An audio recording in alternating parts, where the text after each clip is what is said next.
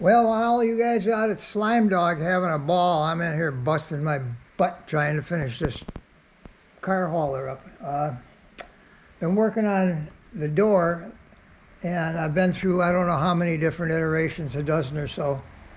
I finally settled on hinging it from the top and putting a couple of gas springs in, because it's only going to weigh about 40 or 35, 40 pounds maybe when it's all done and skinned and everything. So this is kind of what we're looking at here.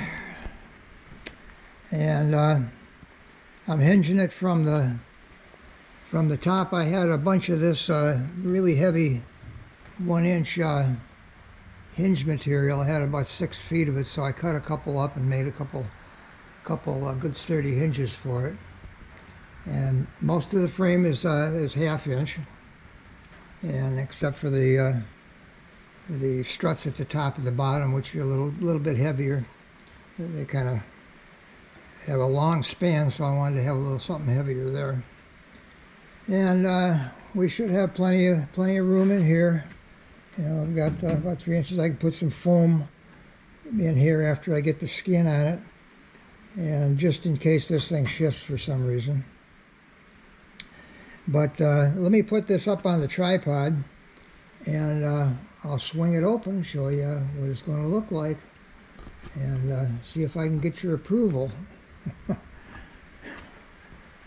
And I'll do it anyway, no matter what the opinion, but okay.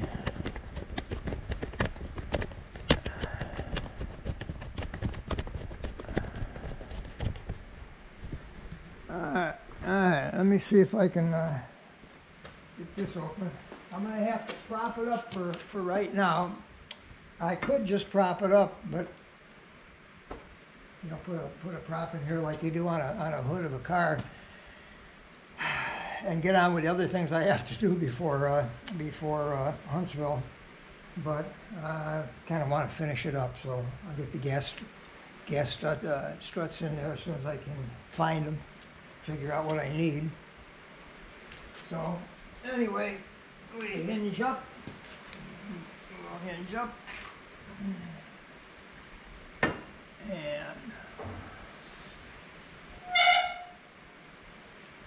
And hopefully that'll stay up there. We should have gas struts probably from about here. I would imagine they'd be coming down somewhere down in here, in this area in here.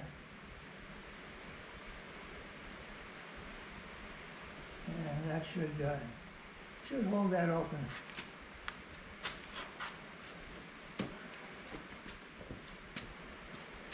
And I'm going to skin it with 1/4 inch plywood. I looked into doing it with aluminum, and my good God, prices of aluminum kind of skyrocketed lately, I guess. Would have cost me a couple $100 to put the skin on it. So that's going to have to wait. Plywood's good enough. Okay, short video, but that's what's been occupying my time for the last week and a half or 2 weeks.